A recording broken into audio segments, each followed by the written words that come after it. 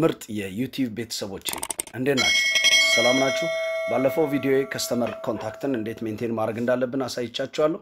ዛሬ ደግሞ ኢንቨንተሪ አይተምን እንዴት ሜንቴን ማድረግ እንዳለብን አሳያችኋለሁ። ኢንቨንተሪ አይተምን ሜንቴን ለማድረግ በመጀመሪያ ሜንቴን ላይ እንገባለን። ሜንቴን ላይ ከገባን በኋላ ዲፎልት ኢንፎርሜሽን እንገባለን። ዲፎልት ኢንፎርሜሽን ባለፈው ለማብራራት ሞክሬያለሁ። ከስተመርና ቬንደርን ሜንቴን ስናደርግ ኢንቨንተሪ አይተምን እንነካለን። ኢንቨንተሪ አይተምን እንደነካን እዚህ ጋር ኢንቨንተሪ አይተም ዲፎልት ይመጣል። ዲፎልቱ ሲመጣ እዚህ ላይ ጀነራል ኦርደሪንግ፣ ጄል አካውንትስ፣ ታክስ ወይም ሺፒንግ እና ከስተም ፊልድስ ፕራይስ ሌቭል የሚላለ እዚህ ጋር በጣም ማንዳቶሪ የሚሆነው ጄል አካውንትስ ወይም ኮስቲንግ የሚለው ጋር ክሊክ እናደርጋለን። እዚህ ጋር ጄል አካውንት ወይም ኮስቲንግ የሚለው ጋር ክሊክ እንዳደረግነ ስቶክ አይተም፣ ማስተር ስቶክ አይተም ምናምን የሚሉ አይተም ክላሶች አሉ። የትኛውን አይተም ክላስ ነው የምትጠቀሙ ነው የሚለው። ስቶክ አይተምን እስኪ እንጠቀመው። ስቶክ አይተም ጋር እነድና ለስቶክ አይተም ጄል ሴልስ አካውንት እንመርጥለታለን።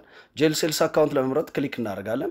ክሊክ ካደረግን በኋላ ሉክአፕ ቦክስ ይመጣል። ሉክአፕ ቦክሱን ክሊክ እንዳደረግነ ሴልስ አካውንት እንመርጣለን። እዚህ ጋር የተለያዩ አካውንቶች አሉ። ኢንካም ላይ ሴልስ ኢንካም፣ ትራንስፖርቴሽን ኢንካም፣ ሴልስ አላዋንስ የሚላለ እዚህ ጋር ቀጥታ ሴልስ ኢንካም ነው የምንመርጠው። ሴልስ ኢንካምን ከነካን በኋላ ጄል ኢንቨንተሪ ወይም ዌጅ አካውንት እንመርጣለን። ጄል ኢንቨንተሪ አካውንት መርቻንዳይዝ ካምፓኒ ከሆነ ያለና አንድ አካውንት ነው ኢንቨንተሪ አይተምን ኮንትሮል ለማድረግ የምንጠቀምበት። ስለዚህ ቀጥታ ራሱን እንመርጣለን። ሉክአፕ ቦክሷን እንነካና አንድ ኢንቨንተሪ አይተም ነው ያለ ኢንቨንተሪ አይተም አካውንት ኢንቨንተሪ አይተም አካውንቱን እንመርጣለን። ማኑፋክቸሪንግ ብንሆን ኖሮ 3 አካውንት ነው የሚያስፈልገን ኮንትሮል ለማድረግ ኢንቨንተሪን። የመጀመሪያው ለሮ ማቴሪያል ያስፈልጋል።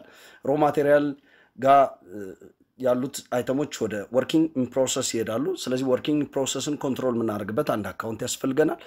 ወርኪንግ ኢን ፕሮሰስ ላይ ኮምፕሌት ሲያደርግ ወደ ፊኒሽድ ጉድስ ነው የሚሄደው። ፊኒሽድ ጉድስንም ኮንትሮል የምናደርግበት አንድ አካውንት ያስፈልጋል። ነገር ግን እዚህ ጋር መርቻንዳይዝ ስለሆነ ቀጥታ ለመርቻንዳይዝ ካምፓኒ 1300 መርጠናል ኢንቨንተሪ አካውንትን።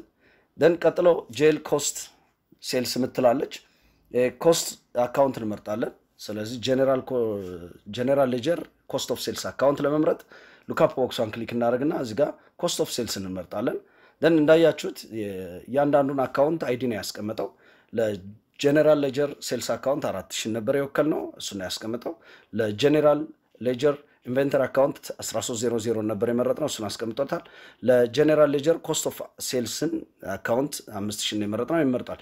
እዚህ ጋር ሪቨርስ ብናደርገው አስቸጋሪ ነው የሚሆነው፣ ምክንያቱም ግሮስ ፕሮፊት ለማስላት ሴልስን ከሴልስ ሲቀነስ ኮስት ስለሆነ ወይም ደግሞ ኮስትን ከሴልስ ቀንሶ ስለሆነ የሚያገኘው ሁለቱን አካውንት ሪቨርስ ብናደርግ ለምሳሌ ይሄንን ሪቨርስ ብናደርግ የሚመጣው ሪፖርታችን ላይ ወይም ሪፖርት ጀነሬት ሲያደርግ የሚመጣው ውጤት ትንሽ የተሳሳተ ይሆንና ሪፖርቱን ታማኝነት የሌለው ያደርገዋል ማለት ነው። ስለዚህ ጥንቃቄ ማድረግ መቻል አለብን። ሌላው ኮስቲንግ ላይ ስንመጣ ኮስቲንግ የተለያየ ኮስቲንግ ሜተድ አለ። ፊፎ ድሮፕ ዳውን በተኑን ስንነካው መጥቶላቸዋል። ሊፎ እና አቨሬጅ ካምፓኒያችን የትኛውን ኮስቲንግ ሜተድ እንደሚጠቀም ሴሌክት ማድረግ መቻል አለብን። ፊፎ የምንለው ፈርስት ኢን ፈርስት አውት ነው። መጀመሪያ የመጡትን አይተሞች ወይም መጀመሪያ የገዛናቸውን አይተሞች መጀመሪያ መሸጥ ማለት ነው። ብዙውን ጊዜ ኤክስፓየር ዴትን ኮንሲደሬሽን ውስጥ የሚከት አይተም ከሆነ ፊፎን ብንጠቀም ሪከመንድ ይደረጋል። ለምሳሌ መድኃኒት፣ ፓክድ የሆኑ ምግቦችን እነዚህ ቶሎ ኤክስፓየርድ ያደርጋሉ። ሊፎ የምንለው ላስት ኢን ፈርስት አውት ነው። እዚህ ጋር ጋፕ ላይ ነው የምንጠቀመው።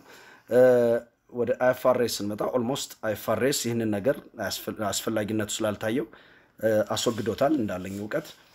ሌላው አቨሬጅ ብለን የምንጠራው ወይም ዌትድ አቨሬጅ ብለን የምንጠራው ዩኒት ኮስቱን ለማውጣት አጠቃላይ ኮስቱ ሲባዛ ባይተም አድርገን እንደገና ኦቨር ለኮስቱ ወይም ናምበር ኦፍ አይተም እናካፍለዋለን።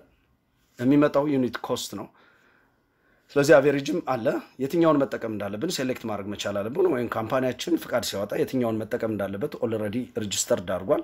ስለዚህ የትኛውን መጠቀም እንዳለብን እዚህ ጋር መምረጥ መቻል አለብን ማለት ነው። አቨሬጅን እስኪ እንምረጠው። አቨሬጅን ከመረጥን በኋላ እዚህ ጋር ጄል ፍራይት አካውንት ወይም ደግሞ ጀነራል ሌጀር ፍራይት አካውንት የሚል አለ። ፍራይት አካውንት ፐርቼዝ ለምናደርገው አይተም አይደለም። ፐርቼዝ ለምናደርገው አይተም ፐርቼዝ ስናደርግ ኮስት ተብሎ ነው የሚጠራው፣ ኤክስፔንስ አይደለም። አይተሙ ወይም ትራንስፖርቴሽን ኮስት አይተሙን ለማምጣት የተጠቀምነው ትራንስፖርቴሽን ኮስት ኤክስፔንስ ሳይሆን ኮስት ነው፣ ወይም ኮስቱ ጋር ነው ሳማፕ የምናደርገው። ስለዚህ የአይተሙ ኮስት ምን ያህል ነው ብንባል አይተሙን ከገዛንበት ቦታ አመጣን እኛ ስቶር ጋር እስካስቀመጥንበት ጊዜ ድረስ የፈጀው ወጭ በሙሉ ኮስት ተብሎ ነው የሚጠራው። ስለዚህ እዚህ ጋር ፍራይት አካውንት የሚለው ፐርቼዝ ጋር አይደለም የሚመለከተው ሌላው ሴልስ ላይ ነው የሚመለከተው በምንሸጥበት ሰዓት ሁለት አይነት ውል ይኖራል አንደኛው ፎፕ ዴስቲኔሽን ብለን የምንጠራው ነው ከስተመሩ አይተሙን ከኛ ከገዛ ከስተመሩ ያለበት ቦታ ድረስ እኛንን እንትን ምንልለት አደርስለት ስለዚህ ስምምነታችን ወይም በከስተመሩና በእኛ መካከል ያለው ስምምነት ወይም አግሪመንታችን ፎፕ ዴስቲኔሽን ከሆነ እዚህ ጋር ወጭ አለብንና አይተሙን ከሸጥነው በኋላ ወጭ አለብን ያቺን ወጭ ምን ብለን መዝግባት ነው የሚለው ለዚህ ትራንስፖርቴሽን ኤክስፔንስ ብለን መዘግባታለን ማለት ነው ፎፕ ሺፒንግ ፖይንት ከሆነ ከስተመሩ እኛ ካስቀመጥንበት ቦታ ድረስ መጥቶ የመውሰድ ግዴታ አለበት ስለዚህ ውላችን ፎፕ ሺፒንግ ፖይንት ከሆነ እዚህ ጋር አካውንቱ አስፈላጊ አይደለም ኢንኬዝ ግን ዴስቲኔሽን ከሆነ እንጠቀመዋለን ማለት ነው ይሄን ከጨረስን በኋላ ፕራይስ ሌቭል ላይ እንገባለን ፕራይስ ሌቭል ካምፓኒዎች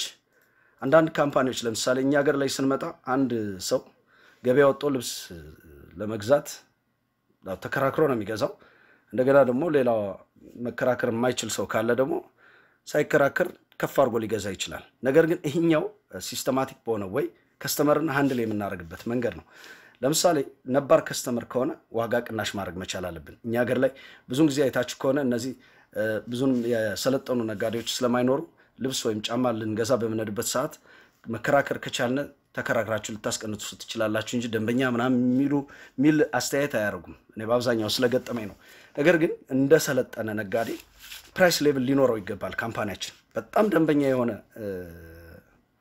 ግለሰብ ከሆነ ለግለሰቡ አስተያየት ማድረግ መቻል አለብን ወይም ደግሞ ለአንድ አይተም የተለያየ ዋጋ ማውጣት ማለት ነው ለምሳሌ ካምፓኒያችን ሁለት ፕራይስ ይጠቀም እነዚህን ይጠቀም ፕራይስ ሌቭል 1 እና ፕራይስ ሌቭል 2 ማለት ነው ስለዚህ ለአንድ አይተም ሁለት ፕራይስ እናወጣለን በጣም ደንበኛ ከሆነ ፕራይስ ሌቭል 2 እንጠቀማለን አዲስ ከሆነ ፕራይስ ሌቭል 1 እንጠቀማለን ማለት ነው ይሄን ከጨረስን በኋላ ኦኬ ነው እንግዲህ አይተም ወይም የኢንቨንተሪ አይተም ዲፎልት ለማስገባት ይሄንን ነው የሚመስለው ጥያቄ ካላችሁ አሁን ጥያቄያችሁን ኮሜንት ላይ ዱቅ ማድረግ ትችላላችሁ ቀጣይ እያንዳንዱን አይተም እንዴት ሜንቴን ማድረግ እንችላለን ወይም ደግሞ የአይተም መረጃ እንዴት ማስገባት እንችላለን ሜንቴን ላይ ክሊክ እናደርጋለን ሜንቴን ላይ ክሊክ ካደረግን በኋላ ኢንቨንተሪ አይተም የምትለዋጋ ክሊክ እናደርጋለን ኢንቨንተሪ አይተም ላይ ክሊክ እንዳደረግን እዚህ ጋር ይሄ ዊንዶ ይመጣልና አይዲ ሚለው ጋር እንሄዳለን ለምሳሌ com 01 በለው then ኢንተር ነካለው አይዲ ሰጣውት ዲስክሪፕሽን ለምሳሌ ዴል ኮምፒውተር ልበለው እዚህ ጋር ዲስክሪፕሽን ስፔሲፊኬሽኑ ነው ስፔሲፊኬሽኑ ለምሳሌ እንደ አይተማችን ለምሳሌ ኮምፒውተር የተለያየ ኮምፒውተር አለ ስፔሲፊኬሽናቸው ሚላይ ለምሳሌ ዴል ኮምፒውተር ሆኖ ፕሮሰሰር ስፒዱ ይኖራል ሃርድ ዲስክ ካፓሲቲ ይኖራል የራሙ ካፓሲቲ ይኖራል የስክሪን ሳይዙ ይኖራል እነዚህ ነገሮች እዚህ ጋር እንጽፋለን ማለት ነው ሙሉ ለሙሉ እዚህ ጋር እናስቀምጣለን ከዛ ፕራይስ ሌቭል 1 ይላል ፕራይስ ሌቭል 1 ነው የሚመጣው ቀጥታችን እዚህ ጋር ቀስቷን ክሊክ እናደርግና ፕራይስ ሌቭል 1 እና ኮምፒውተር ስንት ነው ልሸጡ ያሰባችሁ ነው የሚለው የምንሸጥበት ዋጋ ፕራይስ ሌቭል 1 ላይ ለምሳሌ 8000 ብር በለው then እዚህ ጋር ፕራይስ ሌቭል 2 ጋር እንሄዳለን ፕራይስ ሌቭል 2 ላይ ለምሳሌ 7500 በለው 500 ብር ቅናሽ አደረግን ማለት ነው ኦኬ ያልነው ስለዚህ ደንበኛችን ነባር ከሆነ በ7500 ብር እንሸጥለታለን ነገር ግን ፕራይስ ሌቭል 1 አዜ ዲፎልት ፕራይስ ነው ማንኛውም ከስተመር ሲመጣ በ8000 ብር ነው የምንሸጥ ማለት ነው ኳንቲቲ ዲስካውንት ሚለው ኳንቲቲ ዲስካውንት ፖሊሲን የሚጠቀም ከሆነ ወይም ደግሞ ብዙ ቃል የሚገዙ አስተያየት መናረክ ከሆነ ኳንቲቲ ዲስካውንትን መጠቀም መቻል አለብን ይሄንን ነገር መጨረሻ ፒችትሪ እንደጨረስን አሳያችኋለሁ አሁን በጣም ማንዳቶሪ የሆኑትን ብቻ አይተናልፋለን ላስት ዩኒት ኮስት ሚለው በመጨረሻ ሰዓት ወይም ደግሞ ኮምፒውተር አሁን ከረንትሊ ይሄ ኮምፒውተር እኛ ብንገዛው ዋጋው ምን ያህል ነው የሚሆነው ሚለው ነው ስለዚህ ላስት ዩኒት ኮስቱ ወይም ደግሞ በመጨረሻ ሰዓት ስንገዛው ምን ያህል ነበር የገዛነው ሚለው ነው ለምሳሌ 4000 ብር እንበለው ወይም 5000 እንበለው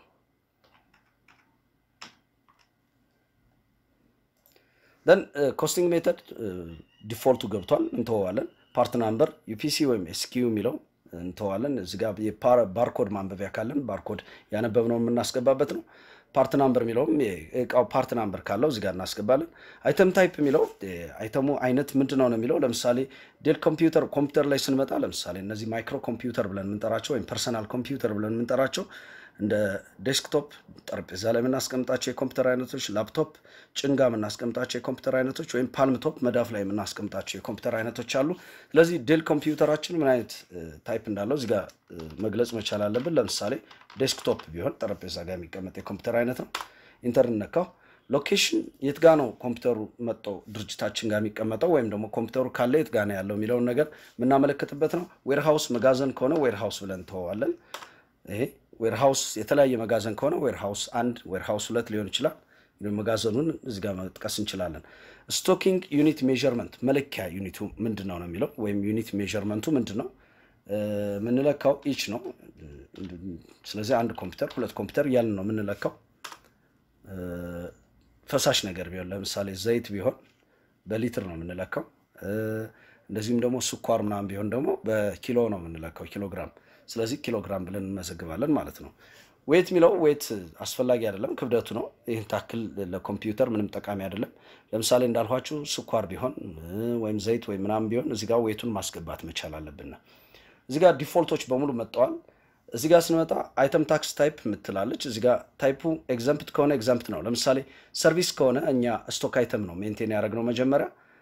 ነገር ግን የኛ ሰርቪስ ቢሆን ሰርቪሱ ደግሞ ለምሳሌ ትምህርታዊ ሰርቪስ ከሆነ የሚሰጥ ለምሳሌ የተለያዩ ኮሌጆች ትምህርት ነው ለደንበኞቻቸው ፕሮቫይድ የሚያደርጉ። ስለዚህ ለምሳሌ ኮሌጁ ትምህርትን ከሆነ ሰርቪስ ይሄ ሰርቪስ ታክስ ኤግዛምፕት ነው። ስለዚህ ሬጉላር አይደለም የሚጠቀመው ኤግዛምፕት ነው የምናደርገው ማለት ነው። ደን ይሄን ካረግን በኋላ ሴቭ እንላለን ማለት ነው። ሌላ ለማስገባት ኒው እንላለን። ኒው ካልን በኋላ ለምሳሌ ፕሪንተር ቢኖርን ፕሪንተር ብንሸጥ ፕሪንተር ልበለው። ፕሪንተር ካልን በኋላ ኢንተር ልበለው። ፕሪንተር 01 ቁጥር ብንጽፍለት ጥሩ ነው። ፕሪንተር ካልን በኋላ እዚህ ላይ ዴስክሪፕሽኑን ፕሪንተር ልበለው ወይም ደግሞ ኤችፒ ፕሪንተር ልበለው። ደን እዚህ ጋር ዴስክሪፕሽን ላይ ዴስክጀት ላዘርጀት ቁጥሩ ምኑ አጠቃላይ አስፈላጊ የሆኑ መግለጫዎች እዚህ ላይ ስለ ፕሪንተሩ ዴስክሪፕሽን ላይ እናሰፍራለን እዚህ ጋር ማለት ነው። ፕራይስ ሌቭል እናወጣለታለን። ፕራይስ ሌቭል ለምሳሌ ፕሪንተር 7000 ብር ከሆነ መሸጥ እንፈልገው በጣም ደንበኛ ያለሆነ 6300 ቢሆን እናስገባለን። ኦኬ እንላለን ማለት ነው። ዘን እዚህ ጋር ላስት ዩኒት ኮስቱ ለምሳሌ 3500 ቢሆን አቨሬጅ ነው እንተዋለን። እዚህ ጋር አይተሙ ኤችፒ ላዘር ጀት ቢሆን jet okay laser jet sorry laser